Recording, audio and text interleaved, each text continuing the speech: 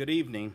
I am going to call to order this work session of the Mayor and Council for May 26, 2020. And before we get started, I've just noticed that I do have Wi-Fi but no internet. Okay, so Jim, can you work on that? I have Wi-Fi and no internet. I think the same for probably everybody. I apparently have internet. Okay. I'm going to the website.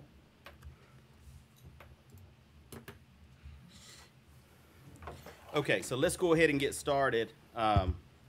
First item on the agenda tonight is, for the work session, is governing body. Number 1, election of GMA District 4 officers. We do this every year. It's a formality.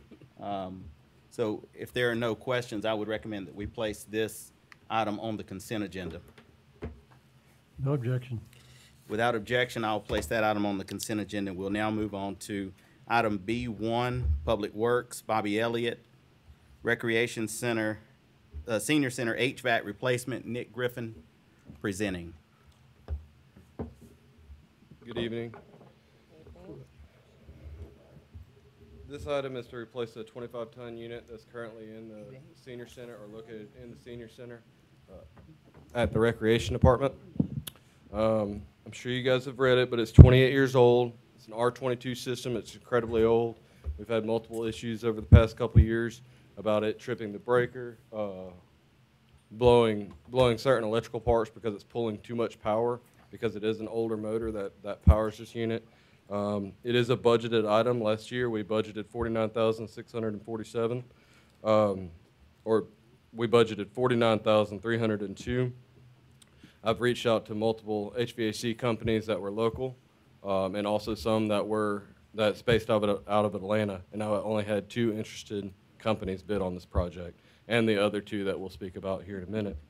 I based the budgeting numbers last year off Action Electric. This company we use for pretty much all of our HVAC needs as far as services and repair calls and things like that. But they were over $10,000 more expensive than this other company. I've met with KBS. I've met with one of the co-owners. Very confident in a relationship that we can probably proceed with. They do a lot of work that are local, especially in Douglas County, and I've included a little bit of that information as well, if you'd like to read about them. So the city is asking that the council allows us to hire KBS Heating and Cooling to install a 25-ton unit in the senior center. Okay, council, do you have any questions? I still don't have the backup because I don't have internet. Does anybody have any questions for Nick? No, but I think this does point out it's good to go out for bids occasionally and find out that you're being overcharged. So Yes, sir. Appreciate that. Yes, sir. And actually, I'm extremely happy. We call them, they're a huge company, so we get response. Most of the time, within 3 to 4 hours, we can have a technician out there. And that is one benefit of going with a larger company that may be a little bit more expensive. Now I know how much more expensive. But their response time is incredible, and it always has been. It's a company that will be around for many, many years. This company is not going anywhere, so their warranties they can always stand up to. But yes, I can't justify a $10,000 overage as far as quotes go. And I'm excited about the relationship that we could build with KBS. Okay, council, anyone have any other questions? Okay, if there are no other questions, I will place this item on the consent agenda if there are no objections. No objection. No objection. Okay, let's go ahead and move on to item B2, Nick. 2 dehumidification systems for the library. And if you would, just give just a little bit of background on that because, 1, it's a significant issue, and 2, we haven't heard about it in a little while. So we don't really know the ongoing condition of the humidity in that library. Yes, sir. The status hasn't quite changed from last I spoke to you guys about it in the budget prep sessions. I think you all are aware that we are having humidity issues at the library due to what I believe and other employees at the city believe is water intrusion from window seals I have proven this. I just am not 100% confident that that is our only area of issue. There has been multiple windows that we've hired contractors to come in and replace the seals. We've replaced a couple of seals and also sealed up some of these windows that we could visually see the leaking, and there was a good bit of water intrusion. It's always been a little damp there, especially before we put the portable humidifiers in there. And I mean, those are proving to work because we're having to dump out the 5-gallon buckets of water they're pulling from the air. A little bit of humidity you can't avoid humidity, and a regular HVAC system is in itself a dehumidifier if you really break down the heating and cooling processes. It's taking, heat from the air, it's pulling the moisture from the condensing unit, and it's going through an evaporator and it's evaporating this moisture. It's just these specific units, they have a whole system that super cools the air before it reaches the actual evaporator, and so it's super cooling it, pulling out a lot more moisture than just a regular HVAC system. It is a little bit more expensive, but not as much as I really imagined these systems to be. I think they will do a great job dehumidifying a lot better than these portable units. One of the biggest perks in this project, if we proceed with it, is that we'll have 2 working functional units that we can repurpose for different facilities. Since we are under budget, $4,500 and 10 grand here and 10 grand on the next one, we'll have close to $25,000 that we can use these units that we're pulling off the roof, and we can put them at different facilities. One in mind has a 15-ton unit that's broken right now. So we could use that money that we're saving here, still use the units we're pulling off, and add these dehumidification units as well. So I think it's really a really good idea and project to proceed with. As far as long-term goals, eventually, I mean, not eventually, but as soon as we can, we need to start addressing the other issues that are present. It's beyond my expertise. We'll have to hire an expert. So we've talked about this, we talked about it last year, and you're confident that these 2 dehumidification systems will do the work that's already being done with the smaller units, but it will be doing it on its own. It'll pump this water out of the facility without having to empty buckets. Is that correct? That's correct, and more. I think they'll do way better. And there's no question that this is needed. Long-term goals, Council, does anyone have any questions? Somebody turned their, it's same old culprit.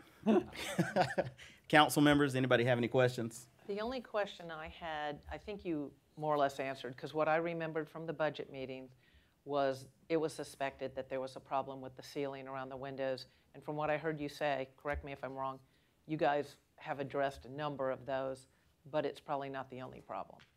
We've addressed a number of them on ground level, especially Okay. like the children's area in the manager's office or the director's office. There's been, visual intrusion. We've corrected those, and that was actually a cantilevered shelf that was inset into the brick that didn't have good sealant. So there could be different types of issues that I can't fix. It's beyond my skill level. But we have addressed all that we could. Okay. That was my only question. I'd written that down because I remembered that from budget time and you referenced it. So, Yes, ma'am. okay, thanks, Nick. Yes, ma'am. Is KBS able to do an audit of the building to find other intrusion points of moisture? KBS probably would not be the company that I would recommend coming in and doing that. We would need more of like a structural engineer. And I'm sure there are other specialty, professions that could come in and do a little bit better of a job than KBS. They're mainly dealing with the ductwork, and I really don't think we're having any issues of the curbs or the units that are on the roof. There, in fact, could be, but if we were going to pay a company to do it, I would really like a company that specializes in possible water intrusion or infrastructure fails as far as a building goes. Okay. Any other questions from the council? So this is a needed improvement to the library system, and while I think there's a lot more to be done over there, that doesn't give us any reason not to do this. So I would recommend this onto the consent agenda if there are no objections. No objection. No objection. Okay, Nick, let's move on to item number 4, purchase SLG R2632 scissor lift. Go ahead. There was one item number 3. It was the Villarica Police Department. Oh, go ahead with number I'm- 3 I'm then. They sorry. don't get air conditioning. No, just kidding, Chief. They are getting it now, but it's not quite adequate and probably won't last the next year or two. Councilwoman McPherson had told me that she didn't really want these new air conditioning units in here, so I tried to skip it. Just kidding. Just kidding. Go ahead. These are to replace 3 existing gas furnaces and AC units behind the PD. These mainly heat and cool the police department. The current units right now, they're over 15 years old, and again, they're on an R22 type coolant or refrigerant. Once these units have a leak or anything like that, it gets very costly to repair just because they're not manufacturing R22 refrigerant anymore. It's close to anywhere from $100 a pound up to $500 a pound from what I experienced. And that fluctuates, so there's no definitive price that it's going to stay at, but we are going to run out of it eventually. That could be in 10, 20 years, but it's really expensive to repair, and these units are old, so they're not going to last forever. We're also under budget with this one by $10,633, $63, I'm sorry, with KBS coming in at the low bid. How many bids did you get on these, Nick? Because I'm noticing that you have these same 2. Two of these items are $10,000 apart, and one of them's $5,000 apart. Did you get 3 bids? I was unable to. I've reached out to at least 5 different companies, 4 of which were local, very local, within a couple cities. And I had another company come out and meet me, and they've turned down the work. They said it's a little bit beyond our scope. They're doing a lot of apartment builds and new builds. Construction is going crazy right now. So some of these local companies they don't have time to do big projects or the equipment. I would just say that, and I understand that, but I would like to see at least 3 bids as often as we can get them. I heard you say that you tried to get that.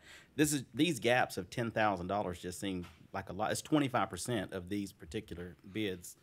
Okay, council, does anyone have any questions? Okay, if there are no questions, I would recommend this one for the consent agenda as well. Are there any objections? No objection. All right. Now we'll do the scissor lift. Okay. So this is to purchase a scissor lift. It is also budgeted.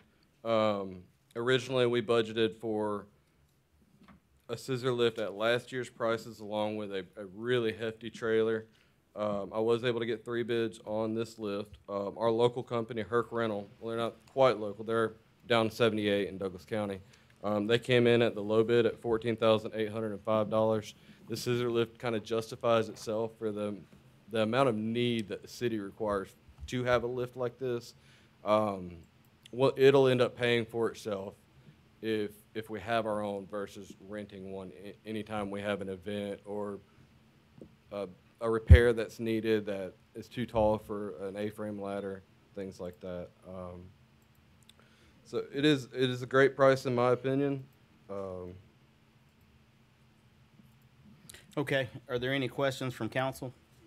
Why did we decide scissor lift? Was a boom lift not practical? No, sir, it's not. I wouldn't prefer a boom lift over a scissor lift simply because one man can operate a scissor lift. As far as boom lift goes, it's not.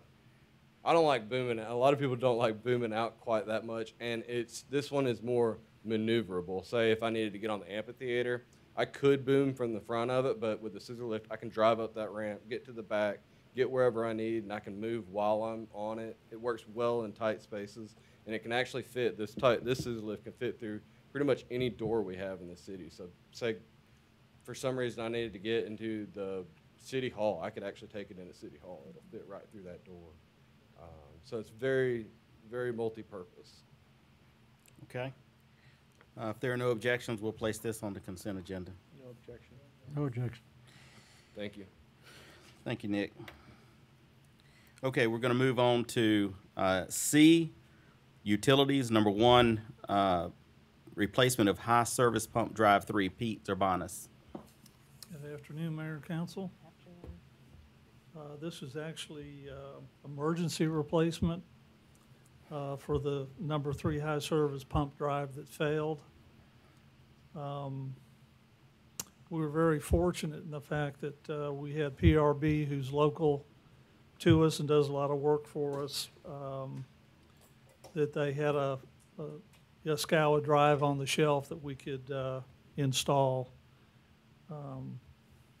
to expedite this repair.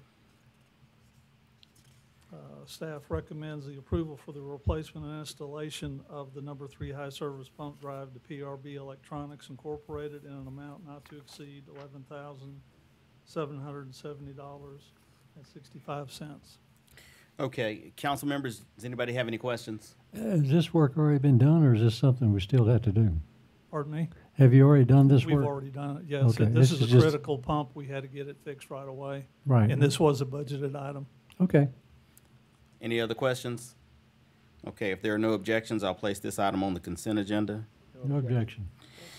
All right, Pete, let's move on to number 2, Keckenwood Booster Pump Station Proposal.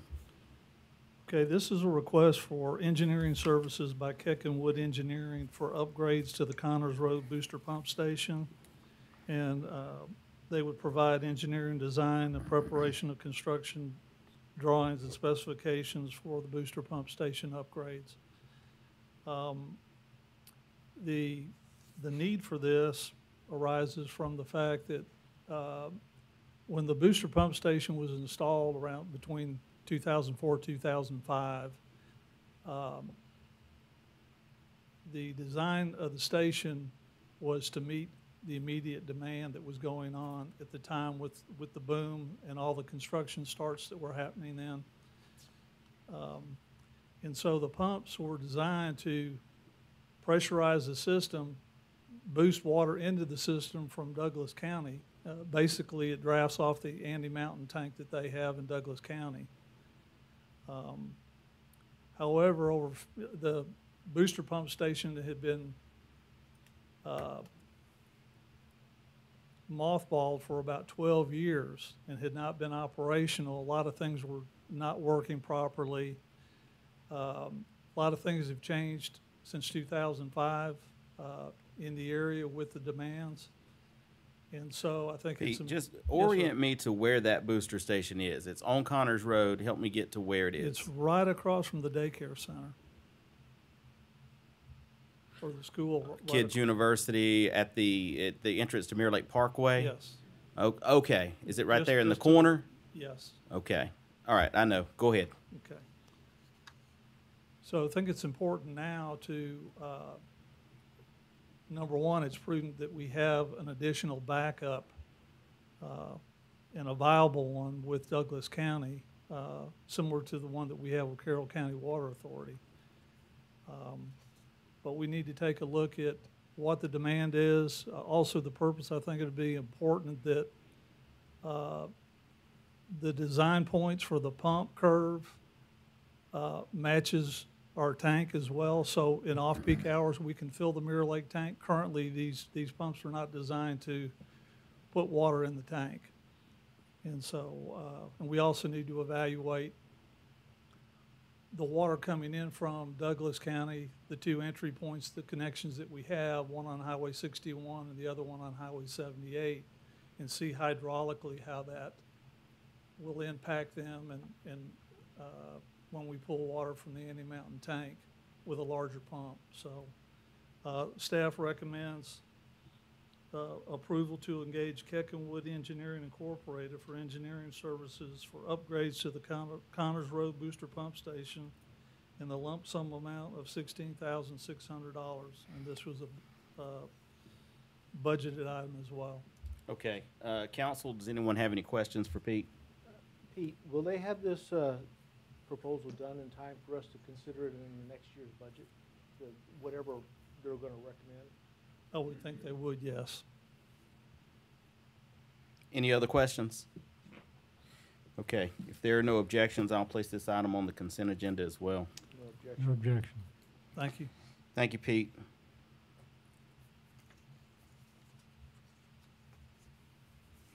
Okay, moving on to D, police. Number 1, items for auction from the police evidence room. Captain Keith Shaddix. Welcome, sir. Go ahead. What we have is a list of items that I believe you have attachment with that all came out of evidence room. Some of these are abandoned properties, some were taken as evidence of crimes that the case has been disposed of. Some of them we couldn't find the owners to give stuff back to. So it's a combination of a lot of different situations that make up this list. What we're asking for is the council's approval to go ahead and sell it on govdeals.com, using that as a public auction to dispose of it. And we do this about once a year, don't we? Yes, sir. It seems like I read. Okay, are there any questions from council? No, it's just always interesting to read all the items. I agree with that. Down to women's socks. I mean, there's just a lot of tools, a lot of We pocket went knives, through all things the like evidence. that. What you see is a small thing. There was Yeah. probably, what come up the list, we probably put at least 20 bags in the dumpster. The stuff just throw away, has no value. Yeah. So, Who's responsible for listing all these items? uh, Is that the chief's job? no, sir, it's my job and the evidence tech's job to go through and make sure these cases have been disposed of and it's no longer needed. That sounds very technical. I appreciate that. If there are no objections, I'll add this item to the consent agenda. No objection. None. All right, thank you, sir. And now we will move to E, Finance. Ms. Sarah Andrews, the name's been corrected here. And she would like to talk to us about cutoffs for non-payment. Go ahead. Good afternoon, council. Yes, last time we did cutoffs for non-payment with our utility customers was the week of March 9th. Since then, we have not done any cutoffs, and I called around, looked at websites to see what other utility companies are doing. I know, for instance, Greystone is starting the week of June 7th. Georgia Power and AGL, Atlanta Gas and Light, they were still, their website still said that they hadn't, it wasn't clear, it was vague as to when they'd be cutting off again. Talked to Carroll County Water Authority, they plan to start up again this summer. So anyway, as I've talked to the council in the past, one thing we've learned is we think we're helping folks by giving them extra time to pay, but what we have found is, if they can't pay 1 month, then asking them to pay 4 months all at once is not going to work either. Staff is recommending we go ahead and start cutting off June 8th, the week of that, June 8th. We will work with folks. We already work with folks if they cannot pay, if they call. For instance, we do a robocall to the folks that are subject to cutoff. If they can call us and let us know that they are unable to make that payment. Sometimes they say, I'm going to get paid this Friday. Can you wait till then? And we'll do a payment arrangement with them. Sometimes if there's a leak and it's ongoing, we'll work with folks. We ask them to pay their current bill and then maybe $50 to $100 extra on top of that so they can get their balance paid off. And so that's what I would recommend that we do. For instance, if folks are unable to make the full payment. If you look at the cover sheet, we ran the numbers as of May 15th when this item was prepared. We had 992 customers that had a past due balance.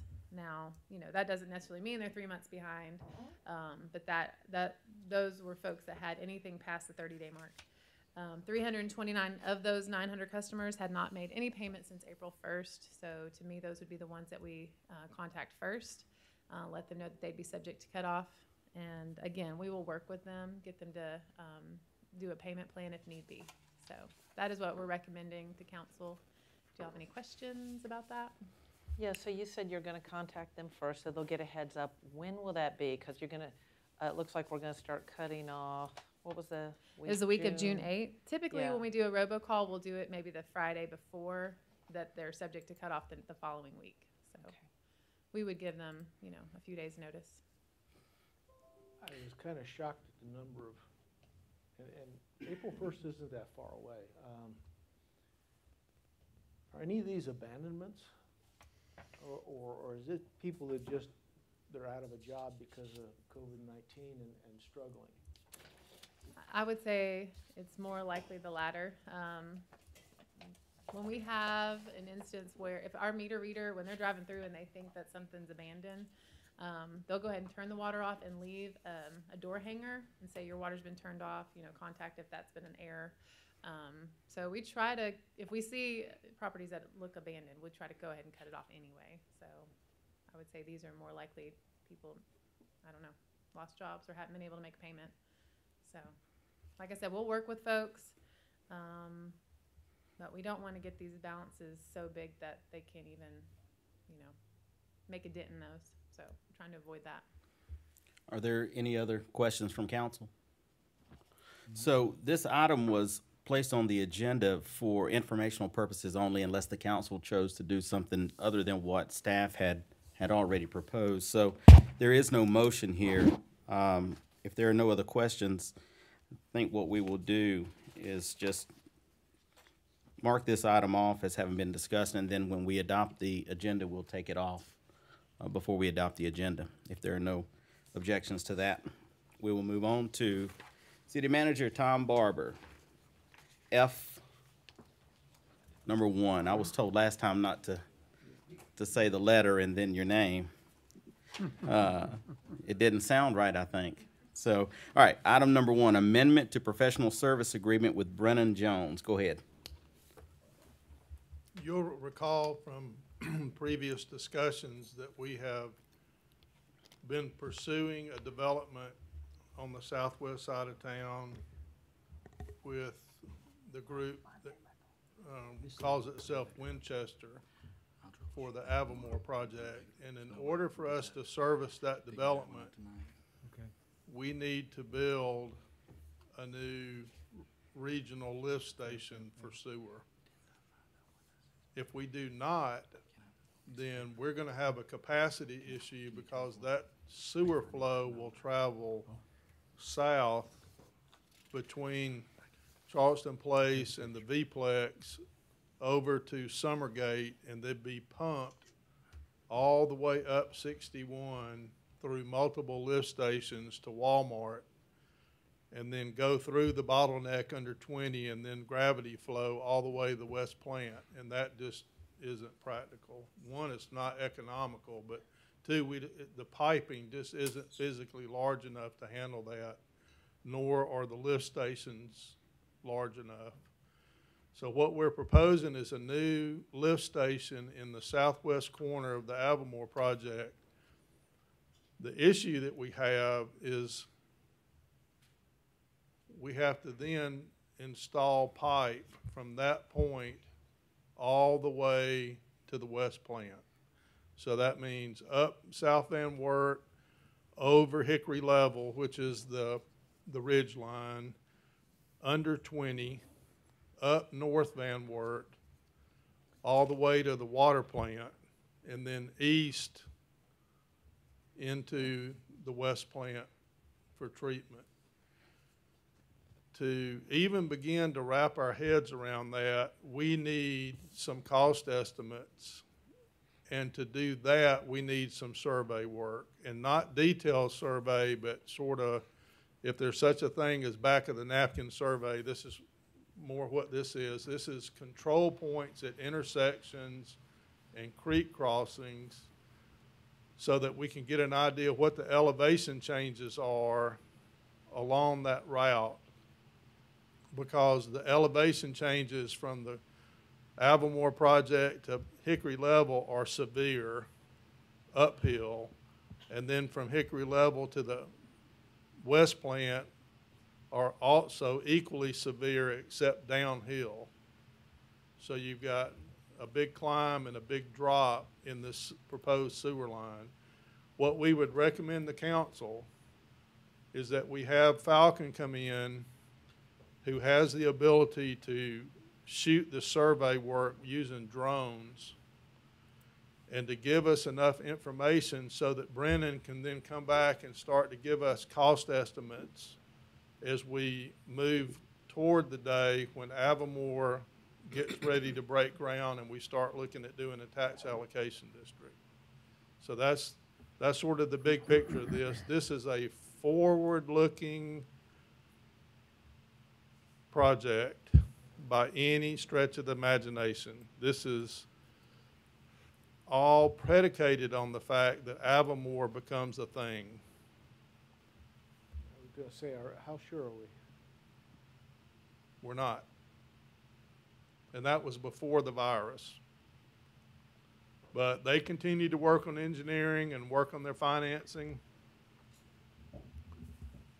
the downside for us is that if we don't do this, we run the very real risk of having a development take place that we cannot service, which would be irresponsible on our part.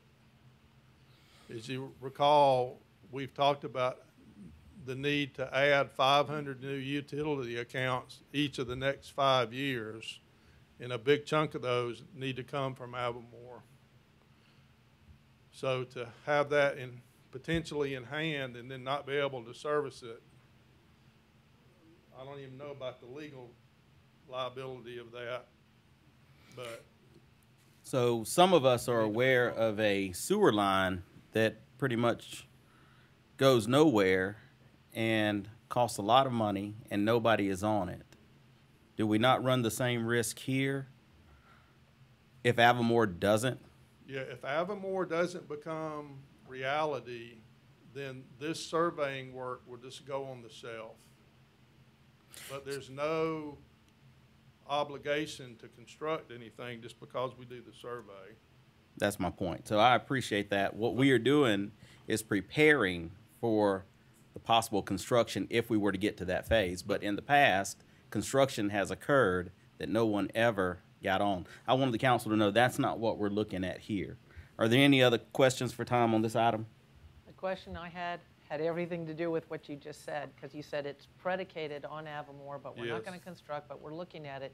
If they didn't happen, I'm assuming that we're still going to have to know something about what we need to do down there in the future, because if they don't happen, something else is going to eventually happen down there. The other thing to consider is that if Avamore doesn't take place and we don't build that lift station, then we also can't service a new industrial park in that quadrant of the city. So a whole lot of our, I don't know what analogy I'm using there. A lot of our chips are invested in Avamore right now. We need that to become reality in order for that whole west side to become an annexation and development target, both residential, commercial, industrial, all the way up from the V-Plex or even farther south, all the way up to the railroad. Okay, any other questions from council? If we have this engineering proposal in hand and Avamore breaks ground, we can implement the proposal in a manner that would match up with Avamore's completion? I'd say no. I would think right now that if they move ahead at their pace and we move at our pace, that we're going to be behind anyway. It's too big of a project for us. We're talking about, help me, Pete, 6 miles?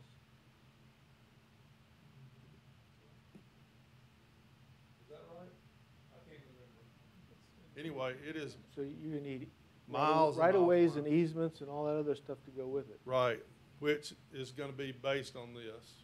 Another thing to consider is we recently, finally, cleaned out the sewer line under I-20.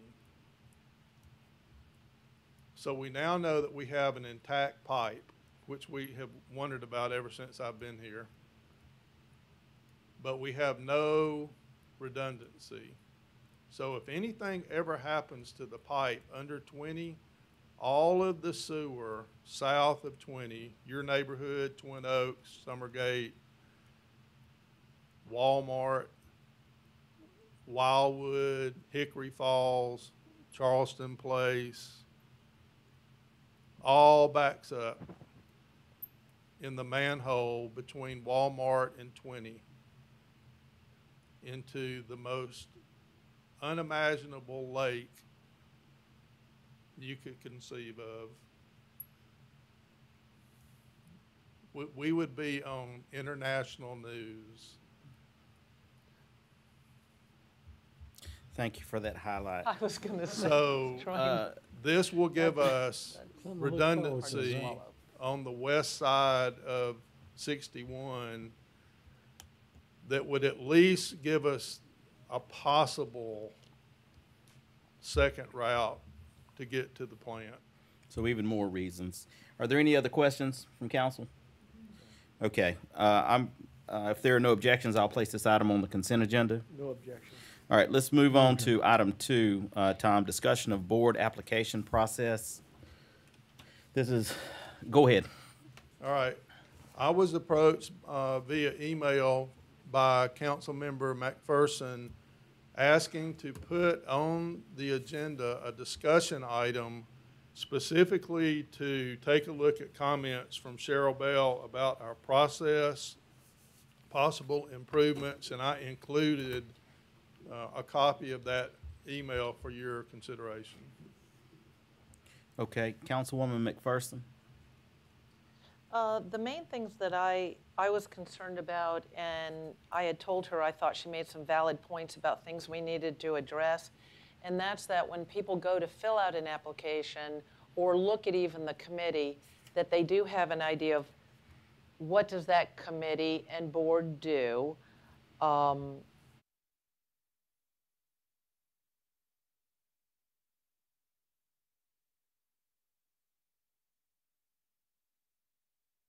Appointments. If it's something, here's another example, planning and zoning. If that comes at the recommendation of different council members, okay, so we all have someone we recommend, and that's the way that one works, which is different from some others, that it be stated in there that that comes at the recommendation of individual council members, and that most of the time we defer to that council member unless there's, you know, some real issue with it. I also thought it would be helpful that people got acknowledgement that their application was received, you know, that it would be reviewed, and it would be good to have follow-up that say, this person was nominated, your application will stay in the folder electronically, whatever, for the next 6 months, it expires or whatever. You'll need to do a new one next year if you want to have an application to be considered for these different boards. Just something that kind of cleans it up, makes it a little easier for people to understand before they apply for something, the process, so they'll know what to do. You know, there's no sense in putting in their, you know, application if they know for sure they're not going to be considered by a council person. But even that's not set in stone because we don't actually require that they come from our ward. But if it were me and it had to come from my ward, that would be a big deal. You know, somebody that lives in another ward would know, well, I won't put in an application for that open spot. So just something to clean it up, make it a little easier for people to apply and to get some feedback. You know, that, thank you, your application has been received. You know, we may not have any openings, but if that's a decision that's going to be made, we have no openings right now or whatever, I'm not sure what else we need to do, but we need to look at it. I think those are 3 very good and valid points, and that can all be done administratively, and it probably needs to occur with Tom meeting with department heads to come up with some way to incorporate those 3 criteria into the form and then redo the form. And I know Alyssa handles most of that, but that's going to be sort of an internal process. But does anybody else have any discussion on this? I think the requirement, I'm not objecting to anything that Leslie said, but I think some of the requirements change periodically. On Downtown Development Authority, when we put Matthew on there, when Matthew was selected before he became council member, I thought it was great that we had someone with legal knowledge on that particular board because of the powers invested in that board. And the fact that we've got Carl Peabody on it, finance expert, tax expert on that, you know, it lends expertise to that board that other people didn't have. People needed to be business owners, have a business interest in downtown, but they brought something special to the table. Now, if one of the current members were to leave, we may decide that we want something different than what that member represented. We may want a commercial real estate person because we'd like the Downtown Development Authority to acquire commercial real estate for the city. The same thing with the Villarica Development Authority. There's a vacant spot.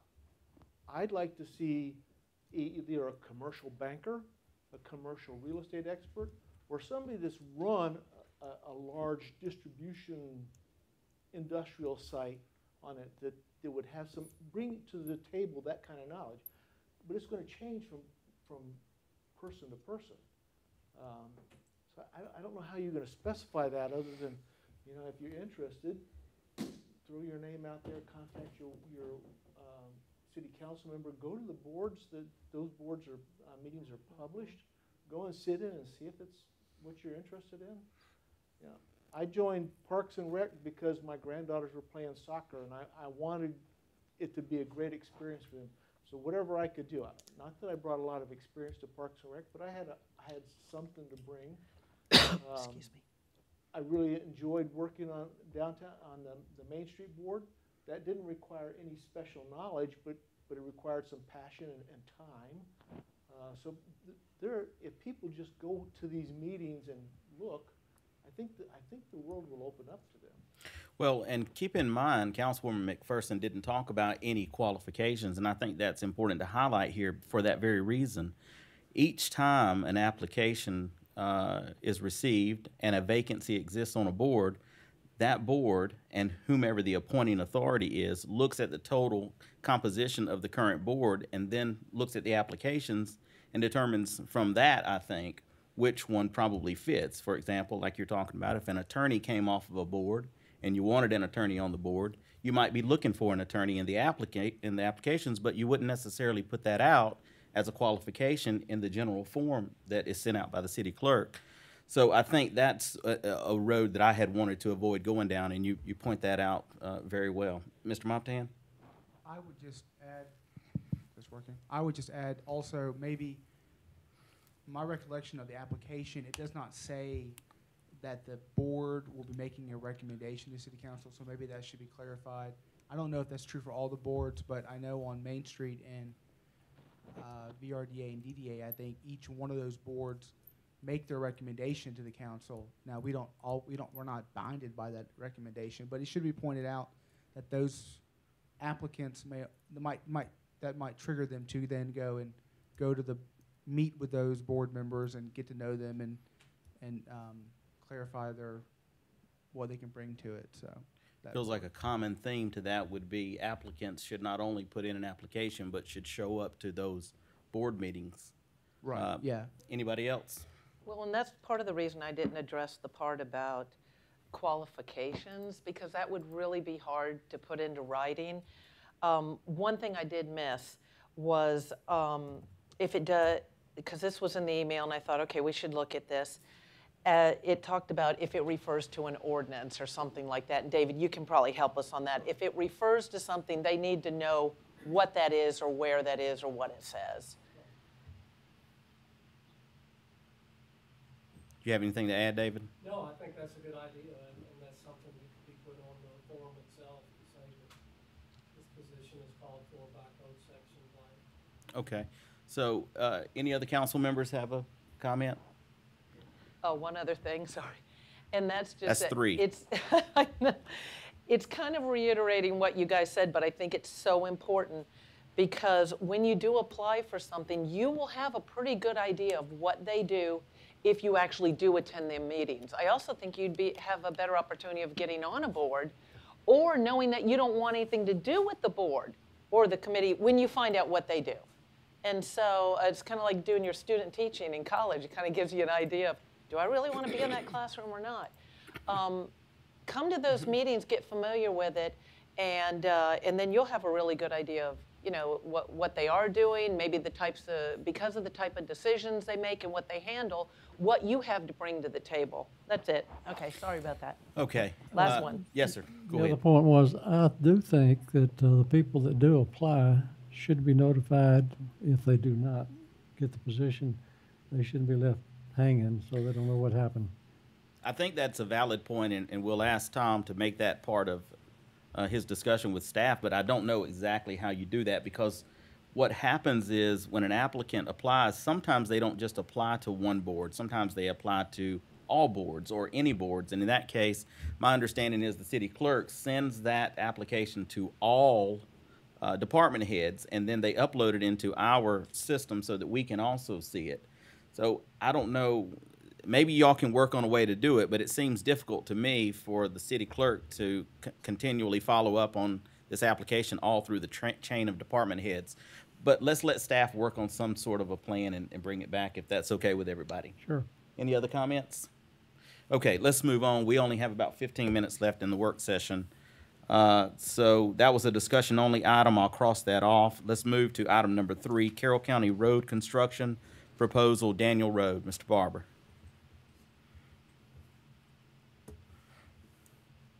We table this item to tonight, and one of the things that we discussed, I believe, last time was the receptivity that the property owners along Daniel Road had to annexation. That has turned out to not be, we didn't get a great response there. We also have determined that we do not have any water supply on the gravel part of Daniel Road. There's a fire hydrant at the end of the paved portion of the road, and that's as far south as we go.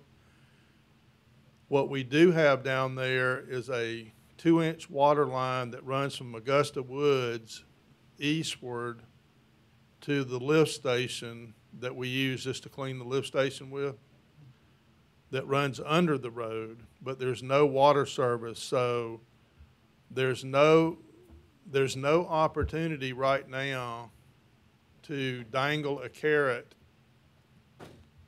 to the property owners that there would be more to city annexation than just police protection. But the fact that there's no water there means that would be a possibility in the future, that we could run a water line there and offer water to those property owners.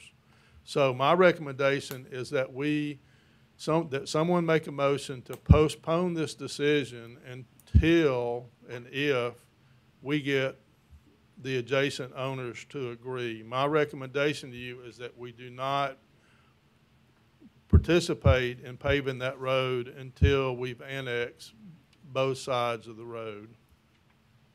Okay, council, let's open this up for discussion because this has been going on for probably, well, I've been told it's been going on for more than a year, but I've been involved for probably a couple of months. So let's have a discussion about it. But let me just clarify one thing that Tom said, and that is that I have been under the impression, either because I was told directly or left with the information to believe that we had a water line that ran down the length of that road, even the gravel part, whether it ran through the center or whether it ran along the side. We are now aware from our water guy that there is a single 2-inch line that crosses the road only. Okay, go ahead. Anybody? My only question would be, I mean, would this be something the city is going to pursue actively at this time? Because I don't want to postpone it indefinitely. I would like to say, you know, can we postpone it for 12 months to get a status update if we're going to be actively pursuing getting a water line down there or providing other services in that area. I just don't want it to be forgotten about if it's something that we want to pursue. Yeah, it didn't sound to me like there was disinterest in being annexed. There was disinterest in paying property taxes. Yeah. So if we're willing to annex them without making them pay property taxes, they're all in, I think. Right.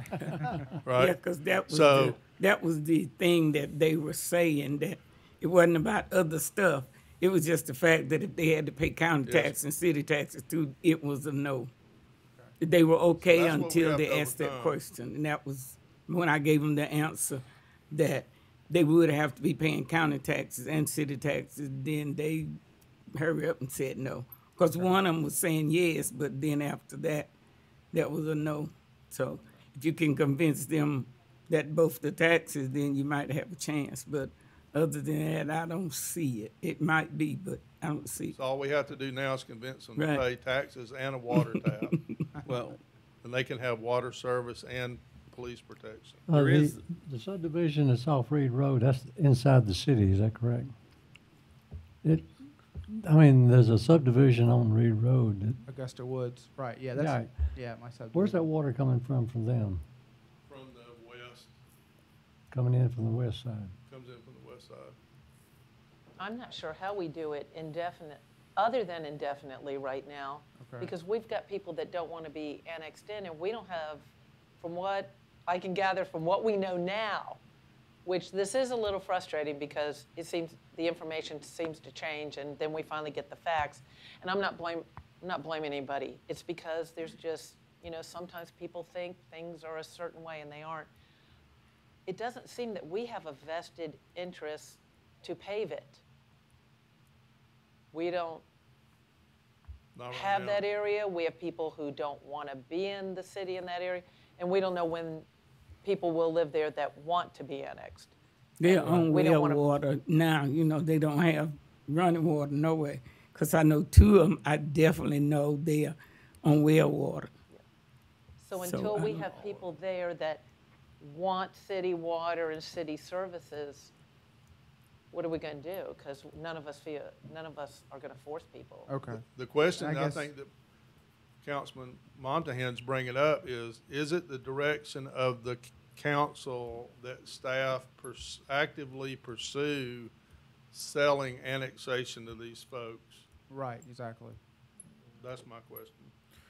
Well, not to muddy this up too much, and we are short on time, but the original discussion by the council in 2007 was that the city would enter into an agreement with the county, a long-term maintenance agreement, and in exchange for that, the city would partner with the county and pave the road.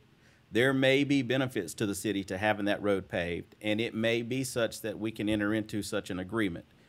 Does the council want to either pursue the annexations, which would justify the paving, or even simultaneously pursue a discussion with the county about the agreement to partner on the paving and a long-term maintenance agreement, which is what was originally contemplated in 2007. But wasn't there also in those minutes something about the Augusta Woods developer paving? There having was, some but that's sort- long gone and over Right, with. it's gone, which means in the minutes that you're quoting, though, it was actually going to get, at least a portion was going to get paved by a developer, and that's not going to happen. Or they were gonna do something.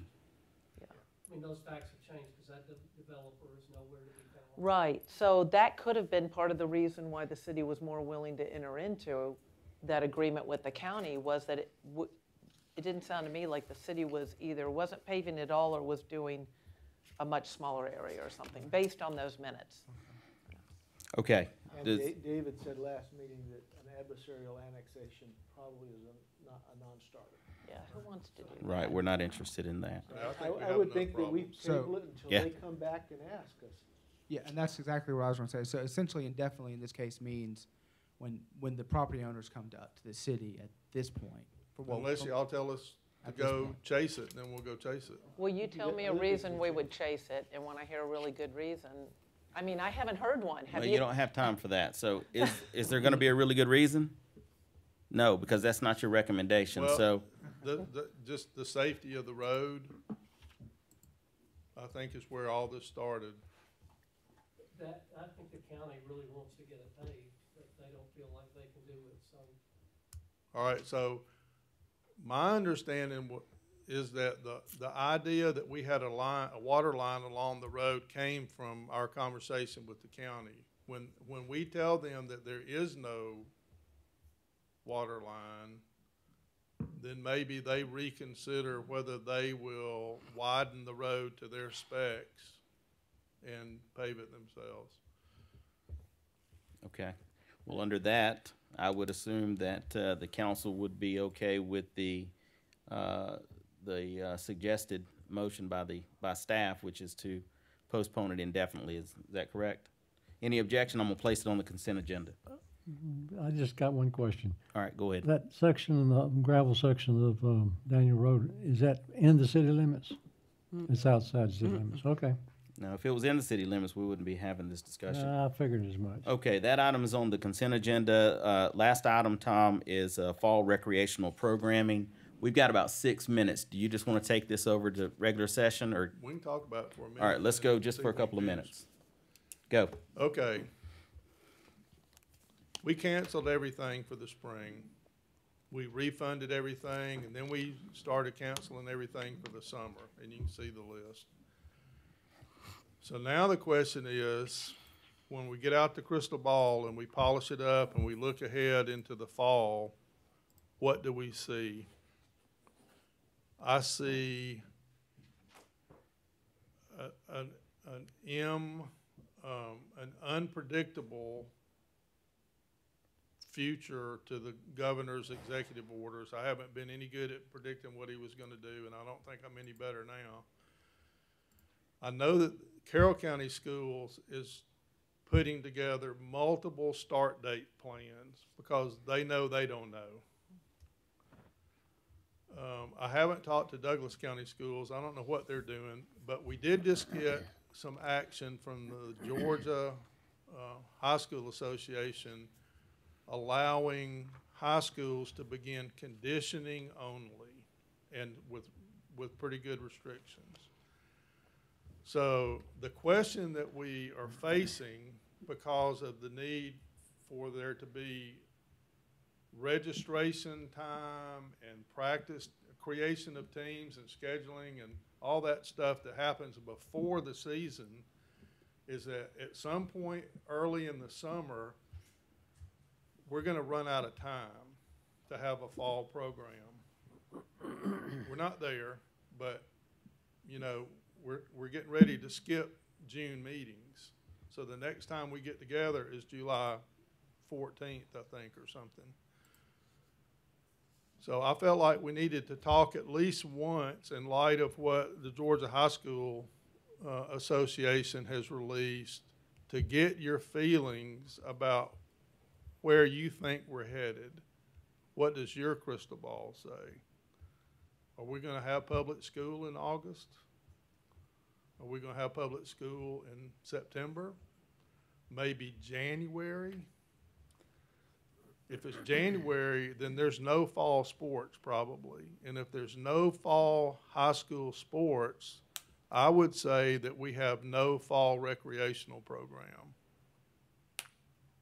So to me, the trigger to all of our decisions is a hard announcement from Carroll and Douglas schools. That's, to me, what we're waiting on, that would be paralleled with decisions by the high school association about sports, because I'm not going to stand here and say that I see that we'll have high school sports without high school, right?